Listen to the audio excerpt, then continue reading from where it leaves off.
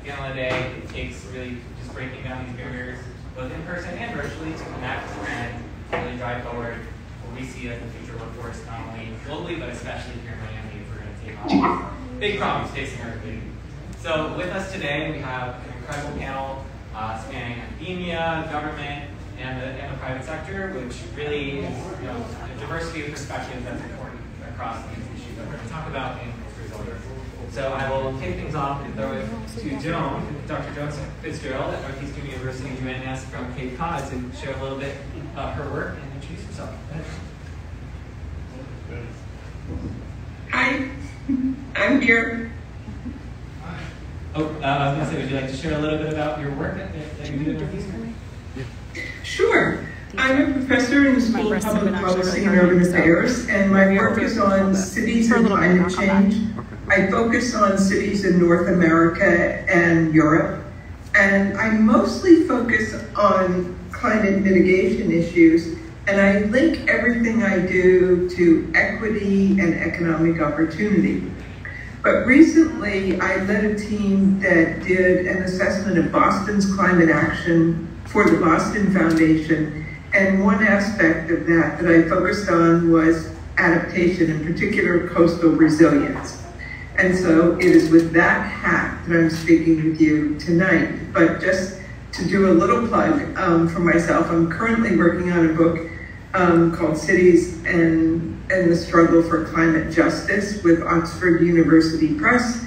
And my last article was with the Journal of the American Planning Association, looking at 5 cities that updated their climate action plans into climate equity or climate justice plans.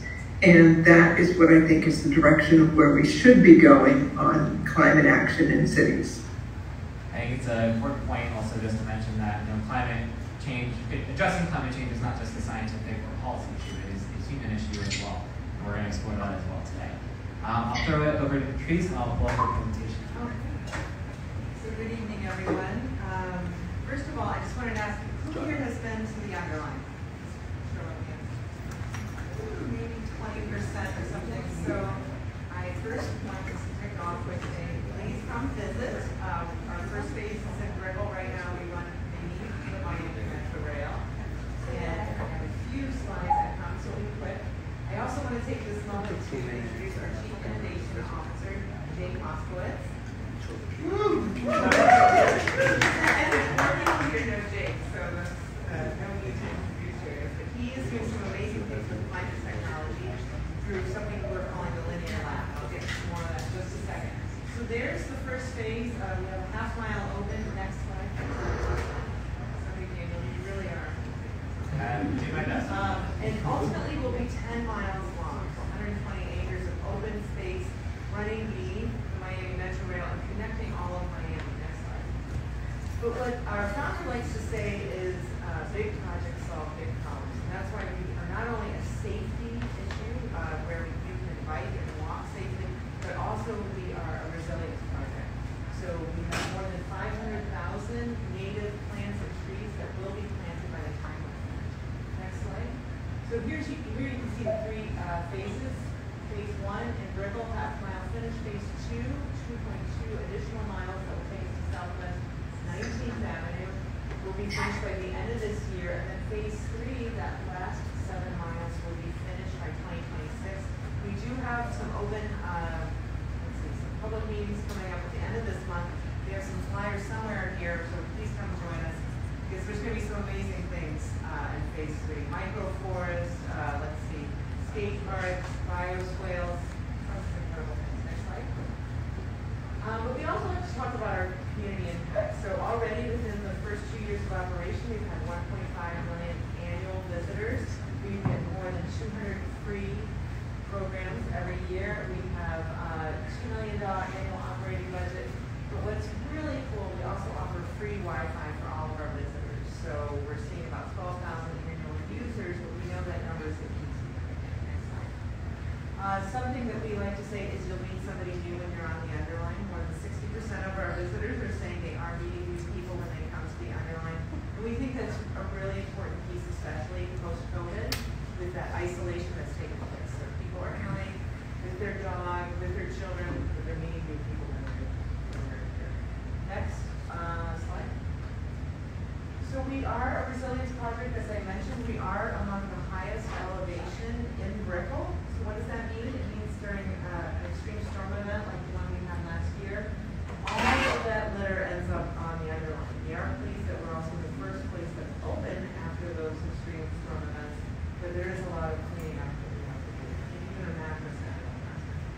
So I mentioned those native plants. I'll be talking about those more later, but those are bringing back native ecosystems. Kind of like what you see when you're in the Everglades or when you're in a pine rockland. You're seeing that in the middle of circle. So all those cute little butterflies, Atala, sulfur, and the monarch you see after that. Next slide. So just more of what you're seeing, beautiful ecosystem. I'll get to go over that later. Next slide. And again, these are block by block, which you can expect to see. Part of this is education as well, which I'll talk about later. Next slide. Next slide. Just wanted to talk a little bit about phase 2. Next slide. So this is what it looks like today. Next slide.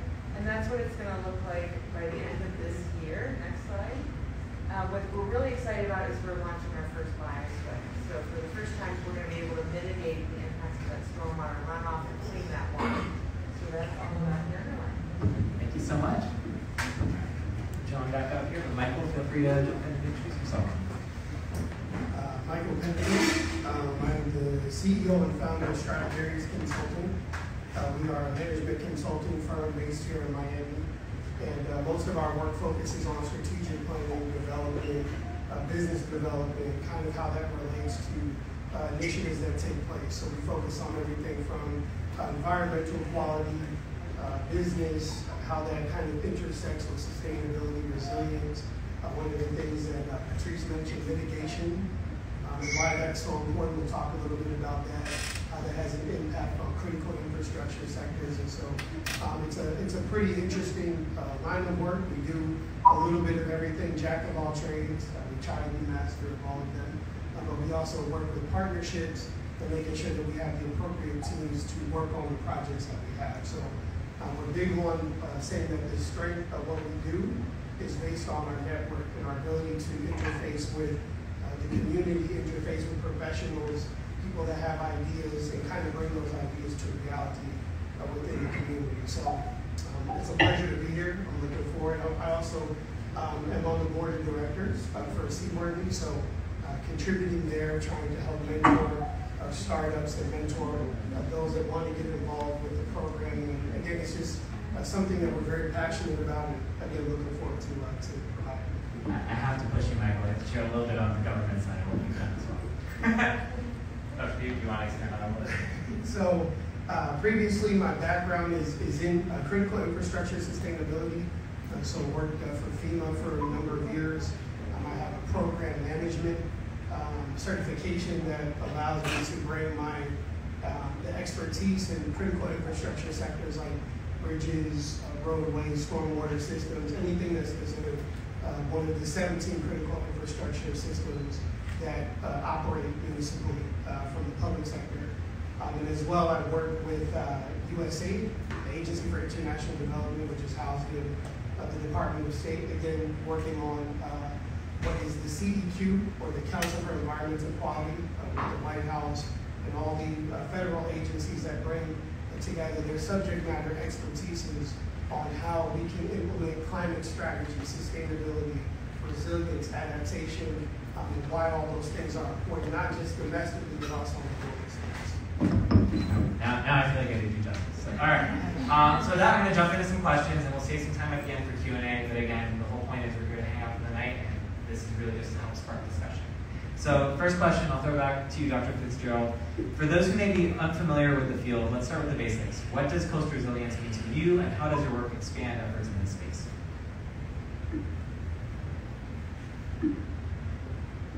Okay, am I on? Yep, you're good. Okay, good. Well, welcome everyone. I'm sorry I couldn't be there live. This is very exciting to have a Miami campus at Northeastern University, and I look forward to lots of collaboration in the future. I think one of the first things we have to do is distinguish between climate adaptation and coastal resilience. So coastal resilience refers to protecting shorelines from sea level rise, while adaptation includes other areas such as urban heat islands, storm flooding, which could happen at the coast and in coastal inland, wildfires, and so forth. So adaptation is a much broader category than coastal protection. I recently completed an analysis for the Boston Foundation on whether Boston is going to achieve its goals both in climate adaptation and in climate resilience. And I'm going to talk to you tonight about the resilience and how I think that relates to the work you're doing in Miami as well. So when you talk about sea level rise, there's two factors at play. First is salt water is and it can be destructive to electrical systems, plumbing systems, and other critical infrastructure. Because ocean water is, for all intents and purposes, practically infinite as it relates to cities and flooding, you just can't store it somewhere to protect ourselves. So low-lying coastal areas can become flood pathways, and the ocean comes in beyond the coast and into inward parts of the city. So again, my work on the assessment for Boston suggests that there's several barriers to coastal resilience. And so let me start by saying, at some levels, Massachusetts and Florida aren't comparable.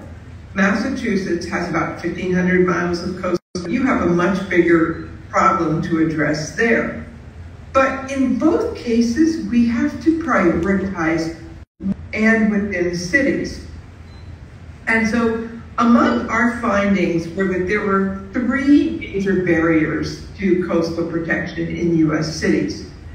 First of all, most of the coastline of most cities is privately owned. So looking at Boston, we have about 350 individual parcels on 47 miles of shoreline.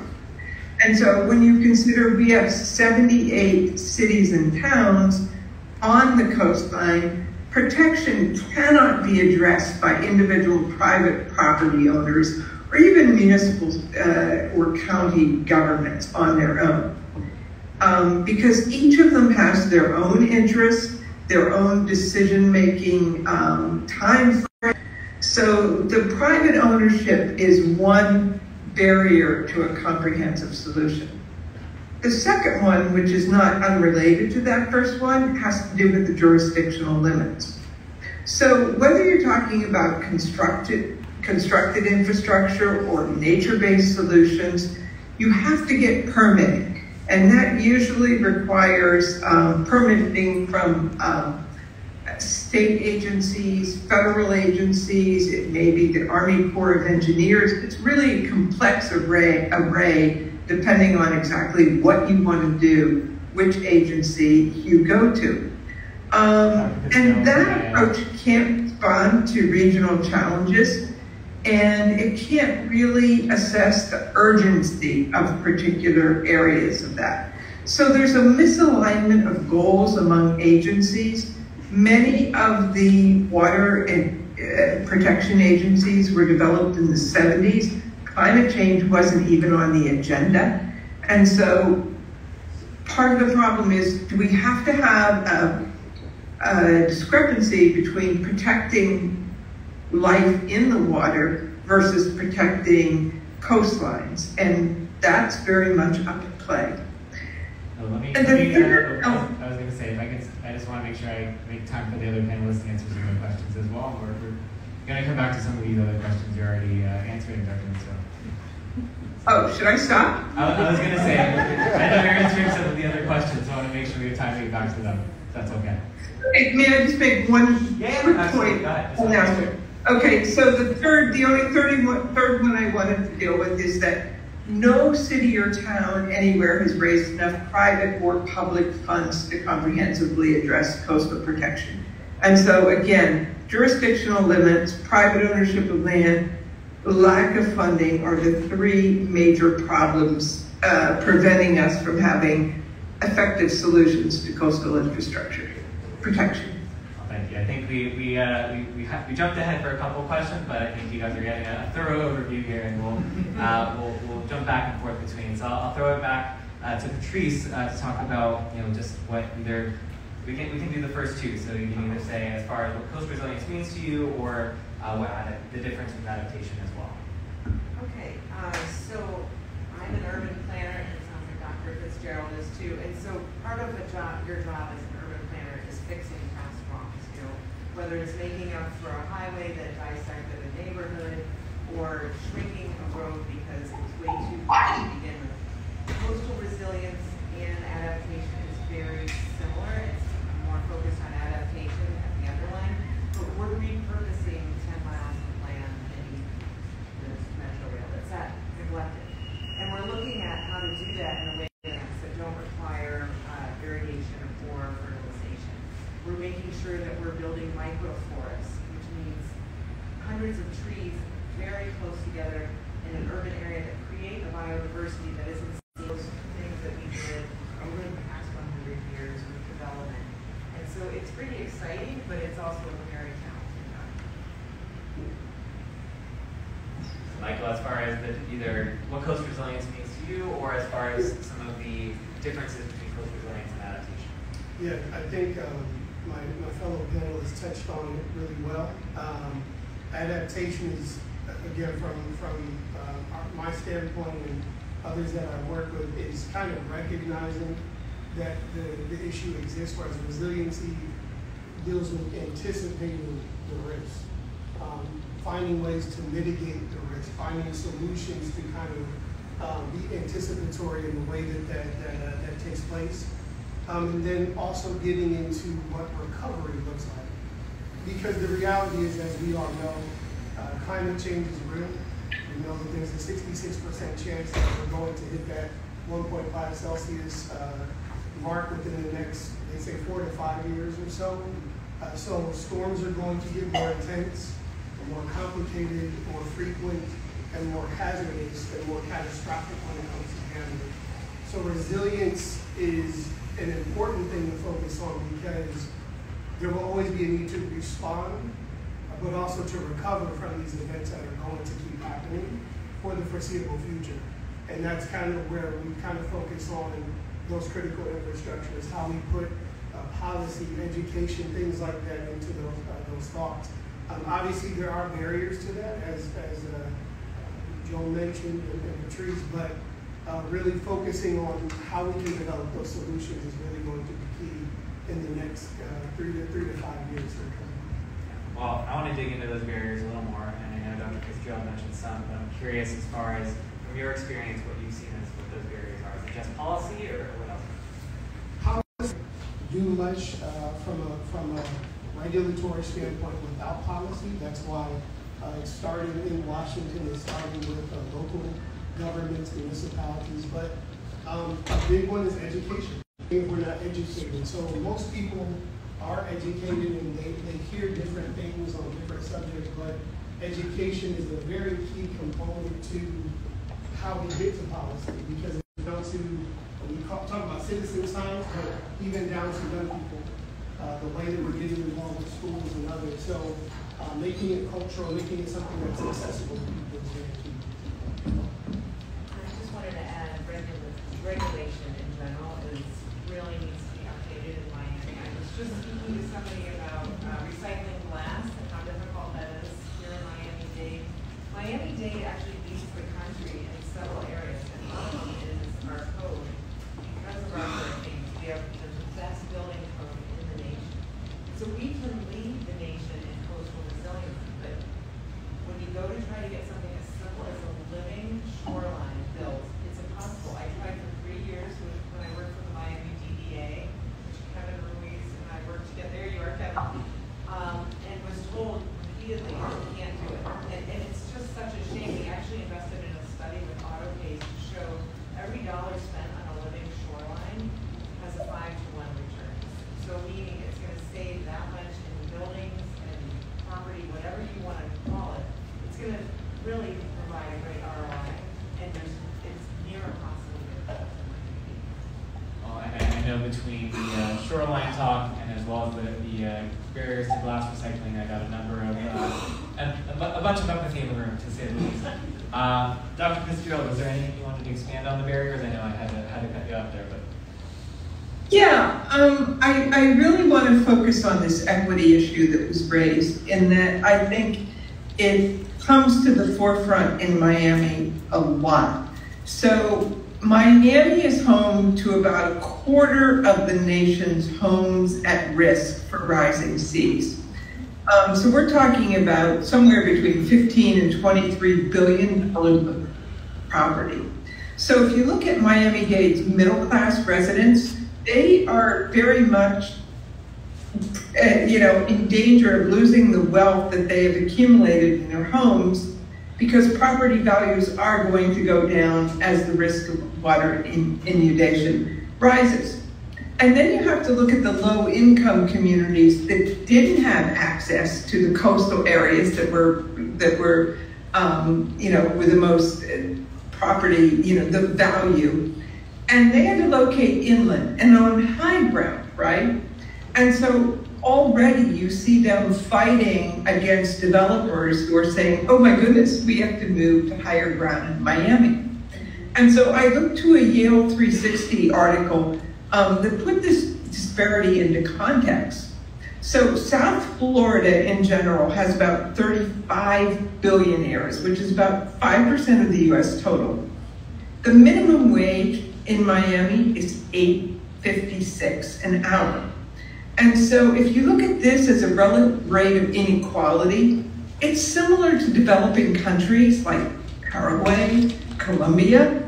And so if you take in the fact that 40% of the households in Miami-Dade, of which Miami is a part, of course, are working poor with little savings and few assets, these economic divisions are racial divisions, and this is going to be at the forefront of how Miami-Dade decides how they're going to do coastal resilience. There's a certain amount of building wonderful swales in inland areas, but ultimately there's going to have to be some retreat in Miami, and I think there's going to be real conflicts about who gets live here in which properties. Well, and I think there's a key term, especially we're right now in Little River, this is one of the sites of climate gentrification. It's a real thing. This is Little Haiti. It's also the high ground in Miami, those who don't know. Yeah. So it's literally around us, where we are, and it's a real issue that I think when we talk climate in Miami, there have been case studies about it. The University of Michigan did one as far as what it looks like here and how it's evolving. And this isn't some far out issue that a lot of people like to think about in climate, but something that's already happening right here, right now. So I just want to emphasize that point. But I think it's really important. Let's dig deeper on the equity lens here. As far as what are some of the challenges and opportunities for coastal resilience and adaptation, creating a more equitable urban community. Go ahead. Well, first of all, we're focused on adaptation at the underline, and we're very proud that this year we're launching something called the Greenovation Apprentice, which it's $15 an hour, and it's teaching students from Miami-Dade College, who most likely aren't going to go on to a four-year institution, how to get a job in the field of horticulture. That extreme heat more than anyone else. Most of us are sitting in an air conditioning office most of the day, not Jake or I, because we are walking and touring people all day long. But anyway, most of you are sitting in a nice 75-degree office. Frontline employees do not get breaks. So we're creating cooling centers on the underline where you can take a break, get some water, sit in some air conditioning, but we're also trying to do that with the transit employees as well. So if you're riding a bus or if you're a maintenance employee, you'll have a nice place to cool off. And that is shown right now if we don't make those kinds of adjustments, that the work hours are going to actually have to change because no employee can handle it in 8 hours straight in plants. I really like what Patrice mentioned because that's probably one of the biggest opportunities that we have here in Miami is an educated workforce, a climate educated workforce. It's kind of a terminology that I guess I coined, but again, when we talk about the importance of education, if your workforce is not educated around climate, around the impact that takes place, again, these are places we live, we work here, we hang out here, we build our families, our legacies here. If the workforce that is existing now and then coming subsequently is not educated, then we're doing a disservice to the community from a long-term standpoint. And that goes back to education. That goes back to the responsibility that comes with education. This is not just something like Daniel mentioned that we can kind of turn a blind eye to or pretend it's not going to exist or it's not going to happen.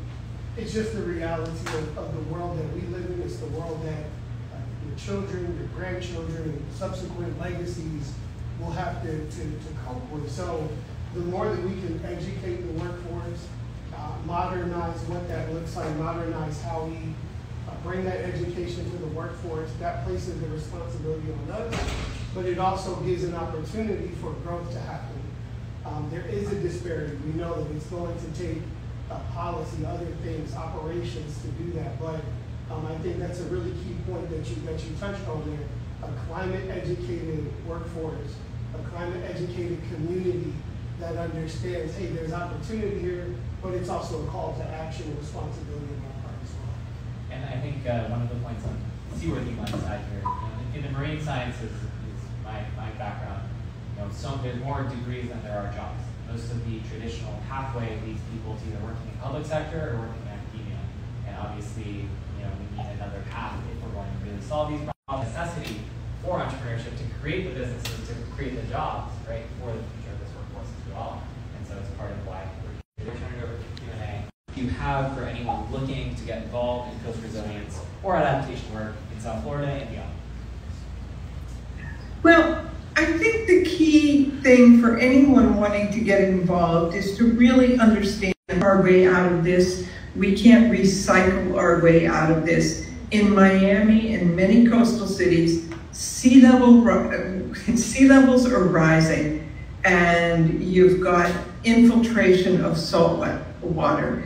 And so there has to be a level of planning at the state and regional level, coordinated. There has to be a level of funding and financing. There has to be engineering capacity and regulatory authority to address these problems. And I think the education aspect that's been mentioned is really important, but the equity aspect of this is absolutely essential. So it can't be, we're going to move in, but we'll move into the high areas that poor communities are in. So trying to figure out the equity issue and the engagement issue so that it's easy to get caught up in technology for technology's sake. I know, which is probably heresy in this happy hour, but first figure out what the problem is you're trying to solve. There's a Chinese proverb that I all heard it, when's the best time to have planted a tree 20 years ago? When's the second best time? Today. And I have to give a shout out to Maria Alonso over here, who leads the Miami campus of Northeastern University. She and I planted trees 7 or 8 years ago, and so proud to say that we invested. But you have to keep it simple. I mean, litter is contributing to our marine decline, and planting trees are two very simple jobs that you can get started on today. And then lastly, come visit the underline. We do have tons of educational opportunities, and I think Fairchild even cites this as a great place just to figure out what you want to plant in your backyard. Because if it's surviving on the underline, you can put it in your backyard. I can swear by it. She gave me the tour today. Yeah, advice. I like what Patrice said. I like what Joan said. I would add to that intentionality. Be intentional. The things that we're doing here, we're here tonight because we care. We care about what's going on. We're educating ourselves. We're learning from each other. Joan presented amazing information that helps to educate me. It helps me to be more intentional as well. So it's an ongoing process. It's not something that's going to just change overnight, but along with the things that Joan and Patrice mentioned, be intentional. We all are scientists. You don't have to have a biology or a chemistry degree. This is science, and it affects us. So citizen science is important to understand how well we do impact. And when we do that, and again, there's a lot more. Obviously, we can talk about more than just in this 45 minutes, but be intentional, keep it simple, like you said, our work cut out, but unification is what's going to help us do this regardless of race, color, language, all of that. We're all kind of in the same boat together. Yeah. And interdisciplinary, too. I think it's really important. So. All right, so at this point, we're opening up to you guys. I'm going to bring the microphone so that way Joan can hear as well. So I see 2 hands in the middle back there. All right, do you want to, would you mind passing this back? And if you want to introduce yourself, go ahead. Hi, I'm Caitlin Gimbel. My question is, I think about 80% of the world's biodiversity is actually taken care of by indigenous communities, leaders. Obviously, Colombia is not far away. North America, we have plenty of indigenous leaders here, also Africa. I had the opportunity to work with amazing African leaders. So are we inviting a single table communities because the Western conservation approaches aren't working?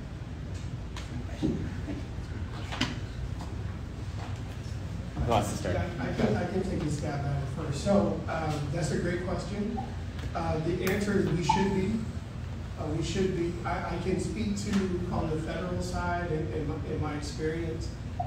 Whenever disasters take place or planning takes place, both on the federal and the municipal level, even in my role when I'm asked to consult or be of assistance to corporations, that is a requirement, is to have indigenous populations represented. In particular, I can speak to when disasters take place, actually indigenous populations get their own declaration. So they have their own, for example, if a hurricane takes place here, or there's planning that takes place here, there will be 2 separate disaster declarations, one for the state of Florida and then one for each individual tribe or people that are affected by that from a federal recognition standpoint.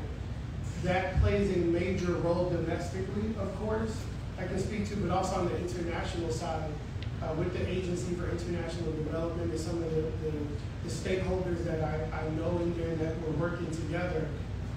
That's part of what creates the ability for a country or a population of people in a particular country to be able to be self-sustaining. It's teaching them, the proverb talks about, if you give a man a fish, you feed him for a day, and if you teach a man a fish, you feed him for a lifetime.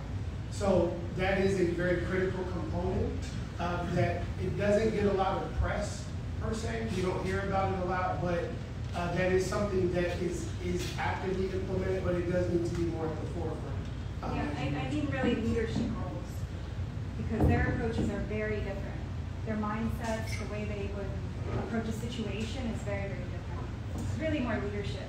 And I will tell you, even on the international side, that is the biggest component. Whenever a corporation or a government goes into an area, the leaders are the ones that are trained to actually take the initiative with the support. So it's not, the government or that NGO or that particular corporation is going to do all the work.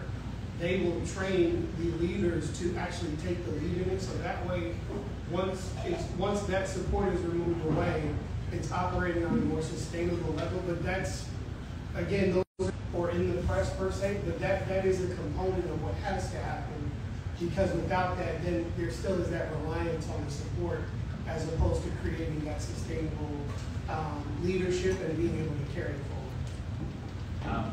I can just touch on this real quick.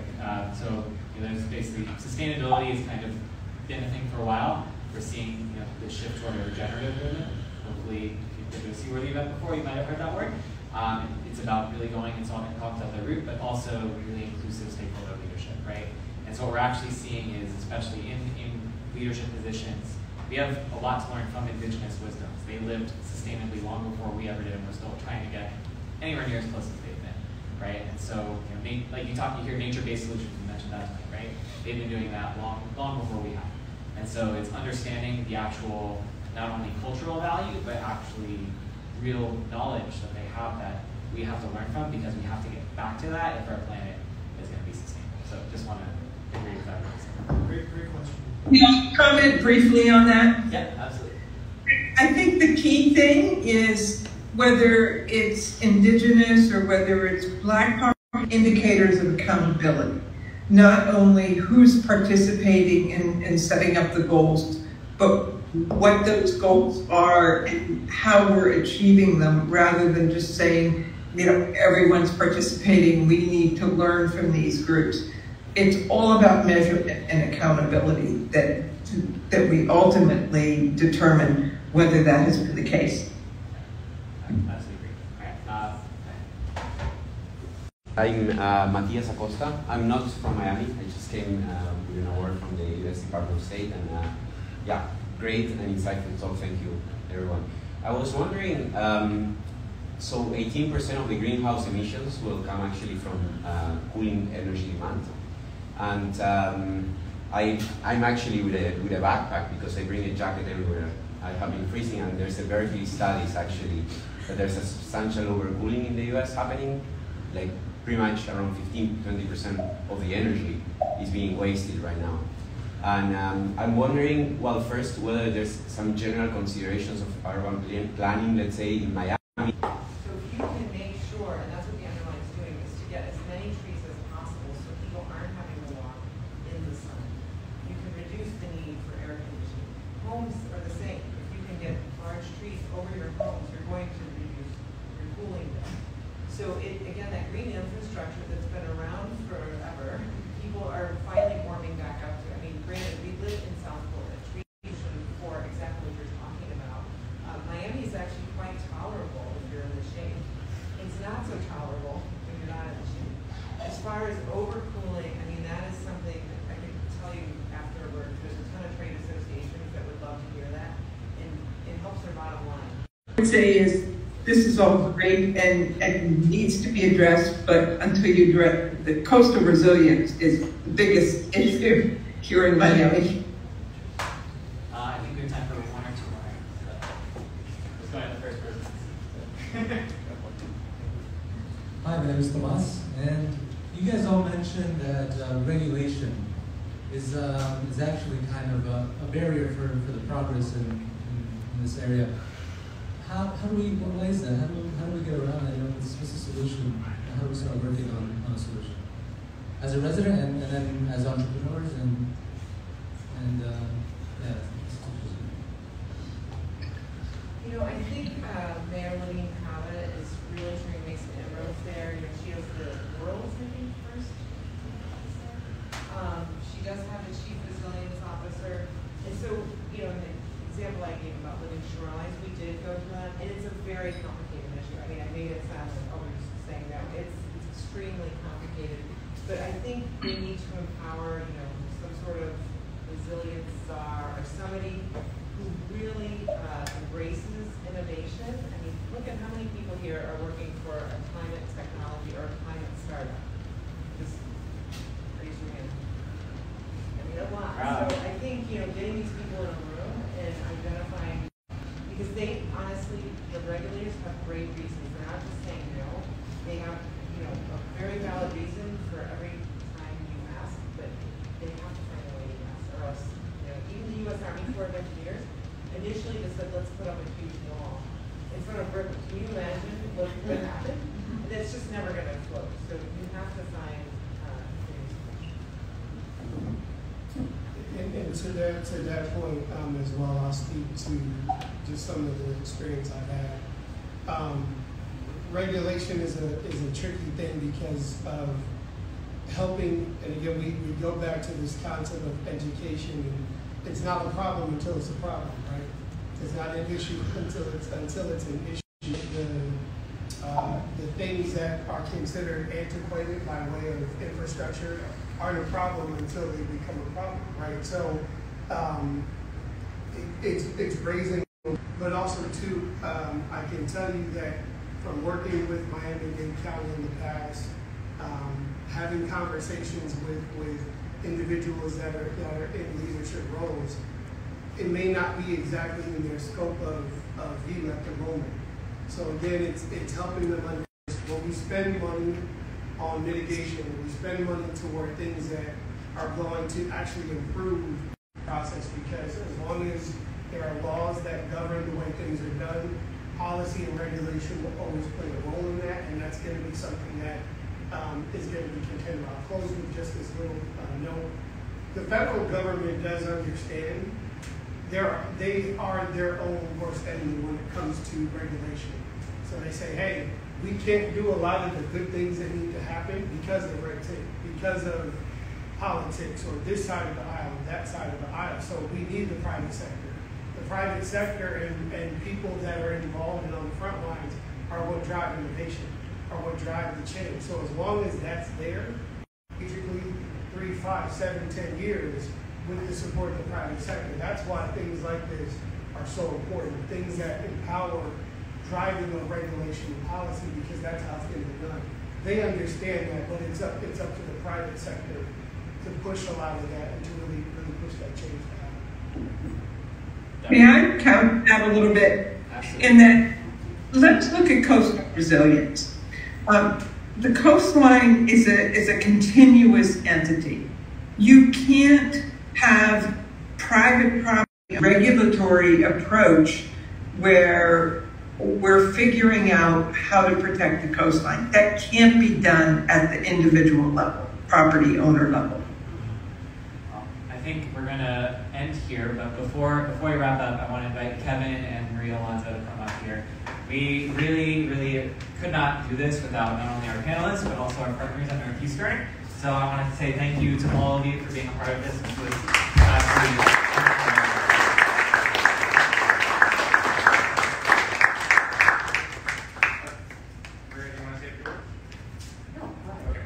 real quick, Northeastern.edu. Our campus will be in Wynwood, and you will see us a lot around the community as we continue to do.